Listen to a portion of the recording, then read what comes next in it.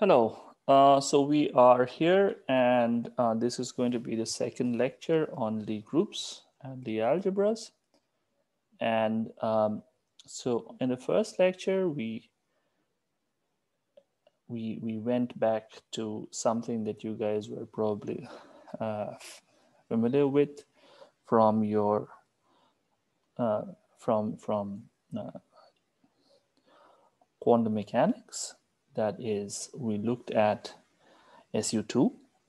SU2 was, if you wish, the simplest of the simplest non-trivial algebra that you could have. And we showed you how one goes about looking at this case.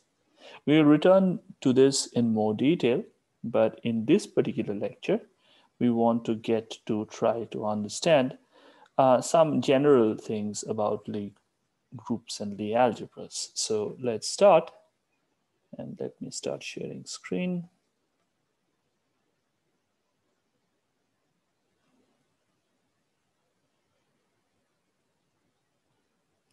Okay, so these are some general discussions. What we are going to be doing is that we are going to suppose that group elements of a group element small g of a group big G depends smoothly on a set of continuous parameters, okay? And we'll call these things alpha. So smooth here means that there is some notion of closeness on the group, such that if you suppose that two of the elements are close together in the space of group elements, then the parameter that describes them, those would also be close together. So that's what we mean by this. And so what we will find very useful is this concept of generators so this is going to be very central to the how we're going to approach this. So as I say here, it's going to be useful to parameterize these particular elements such that when you look at alpha equal to 0, this actually corresponds to what the identity element is, okay?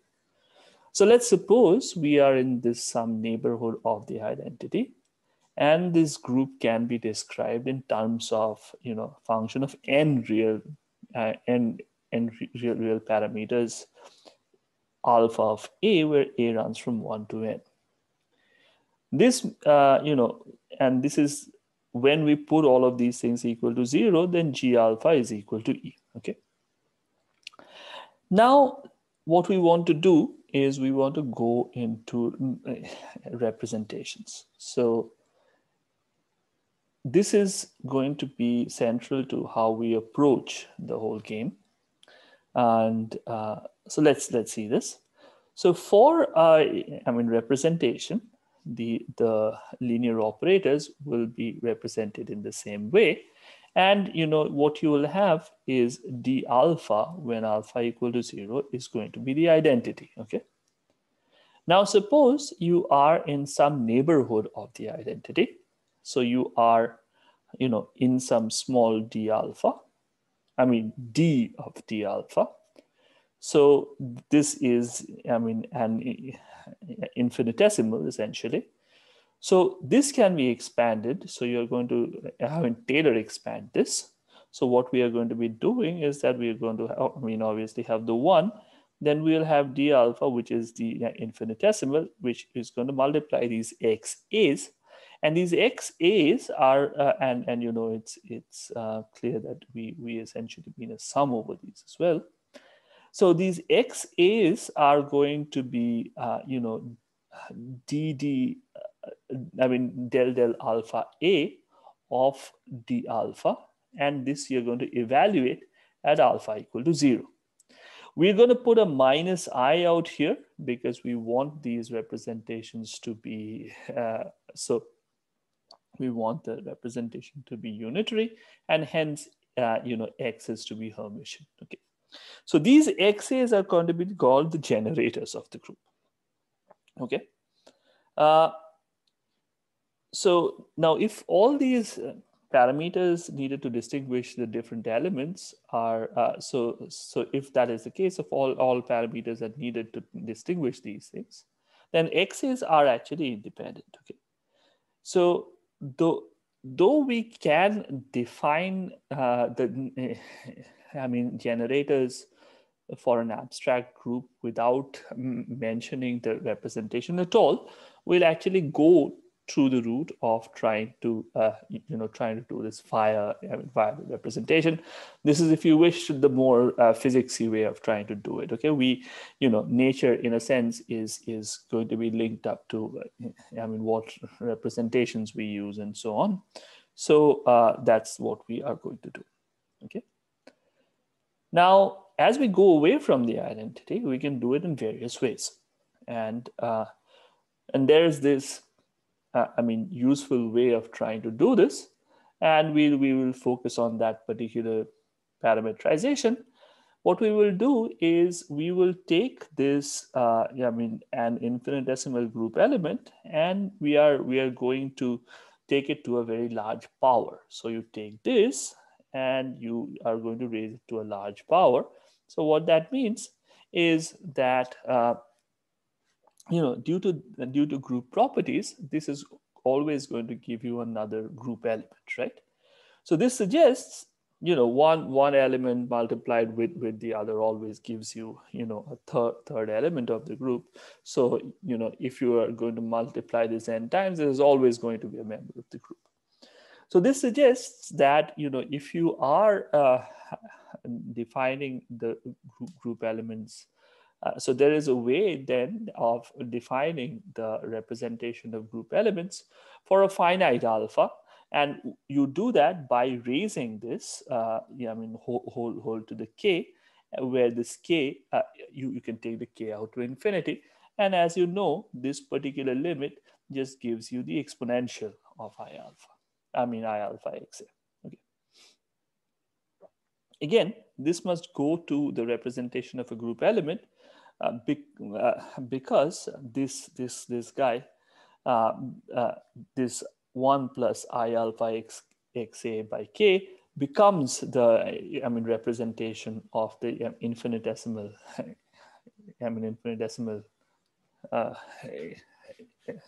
element as k becomes large. So as k becomes large, you sort of move, this term becomes smaller and it just goes to 1. So this all works out well. This defines a particular sort of parameterization, which we call the exponential parameterization, and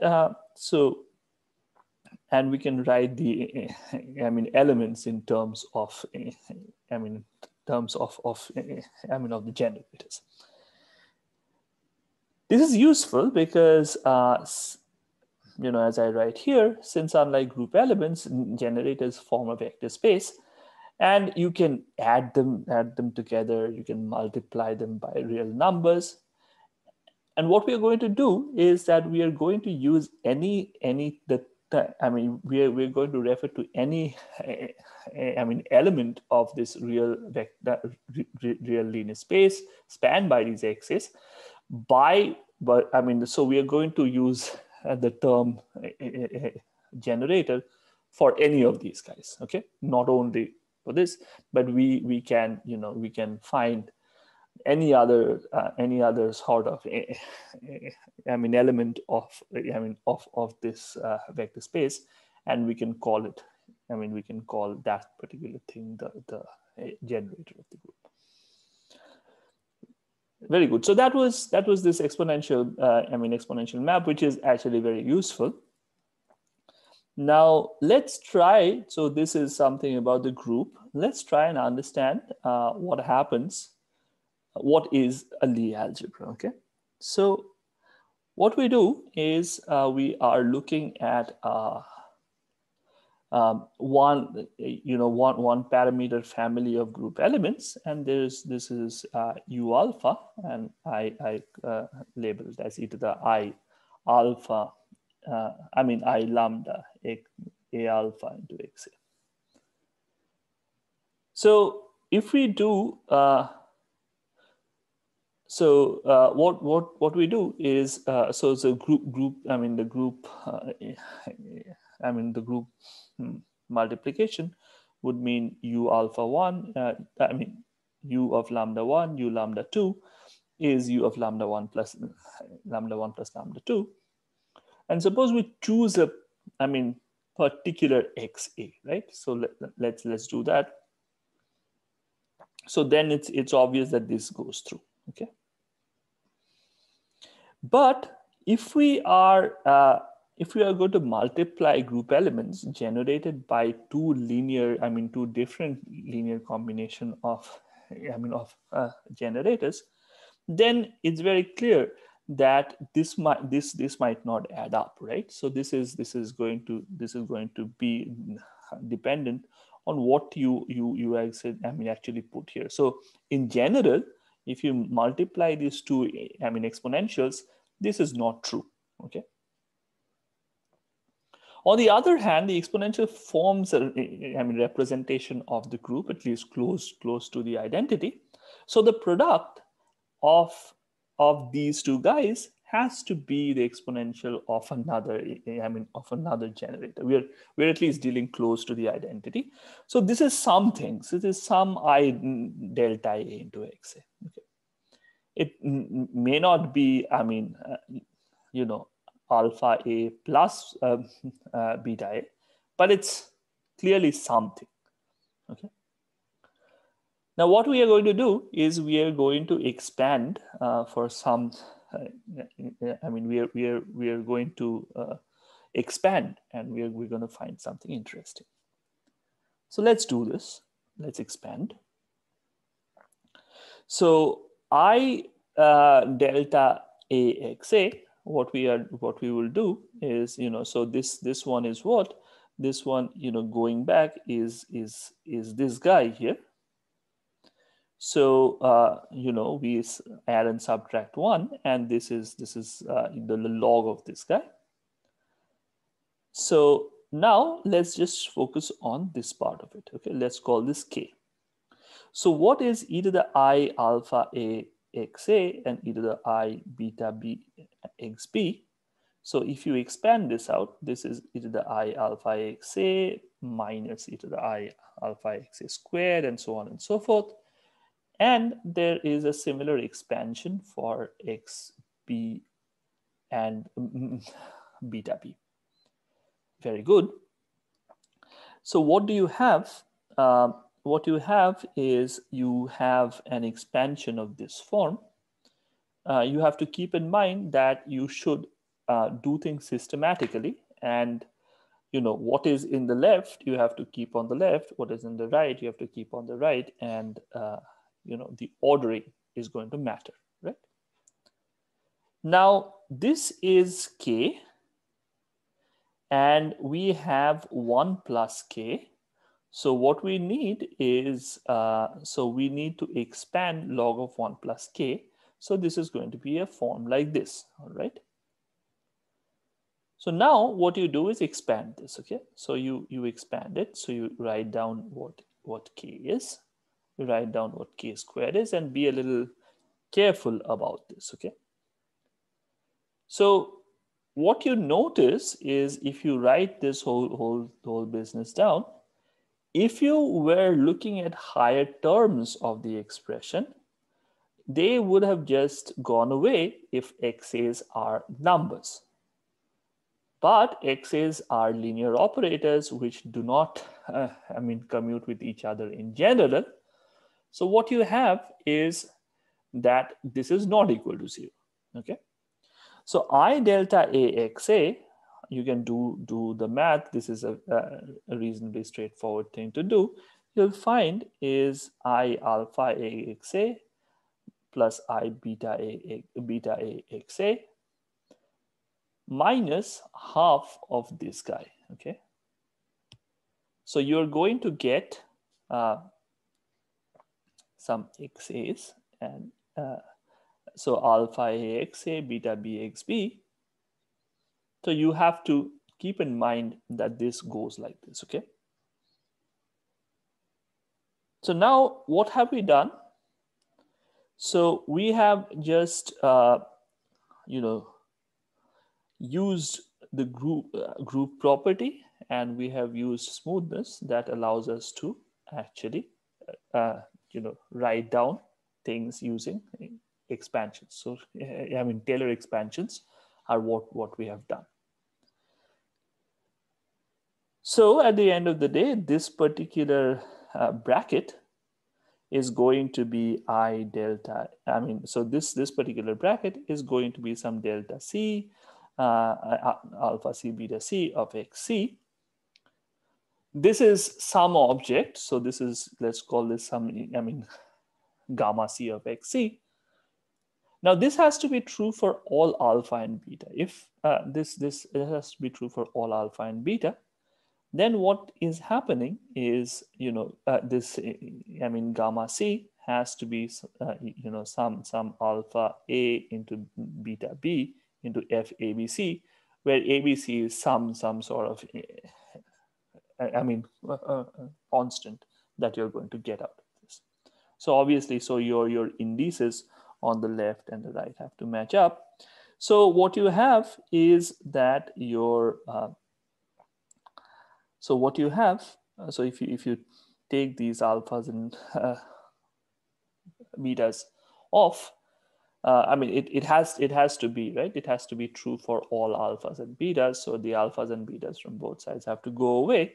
So what you have is xa xb is ifabc xc. And you have to keep in mind that this particular thing also should flip a sign when you move A and B around. So this FABC has to have the property that FABC is equal to minus FBAC. Okay. Now the weird part, the amazing part, if you wish, is that you could think that, if we were to maintain this group multiplication, that if you expand to higher and higher orders, it might just require more and more things, and we might need, as I write out here, extra conditions. But remarkably, this is not the case. And just by actually writing this commutation down, you can actually fix it to all orders. Okay, I urge you to try and look at this for the next order and see what exactly is happening. So what I want to stress is these FABCs are very important, and these are called structure constants of the group. And what we have above here is called the Lie algebra of the group. Okay. So that's what a Lie algebra of a Lie group is. Okay, so that was an important thing. And so let's just say a few more things before we stop for the day. So if we were to have unitary representations of the algebra, then X are going to be a Hermitian. So if we just take this guy, so if you take the dagger of this, then what is going to happen is that you will find that there was an I, so you're going to get a minus I out here. There's a star, and xc is equal to the xc dagger. So the dagger here interchanges A and B, and so this is if BAC and xc, and these two have to be equal. So FABC has to be equal to F star ABC. So FABC actually have to be real. Okay. So it's important to keep this in mind. And there is another thing that we want to add, is the thing that I stressed when we were looking at SU2. This was that the Jacobi identity has to hold. So you have, the bracket of xa with the bracket of xb, xc, and the cyclic permutation of this has to be equal to 0. For the algebras with only finite dimensional representations, which we would mostly be interested in, you would find that this is mostly a trivial thing. But if you want to do it more abstractly, this becomes more non-trivial. Okay, so we want to move into something else right now, and before we go into that, yes, so that's what the that's what we have for this was what was happening. I mean, this is how you defined the algebras, and now we are going to be looking at some more representations and so on. So that's what's next.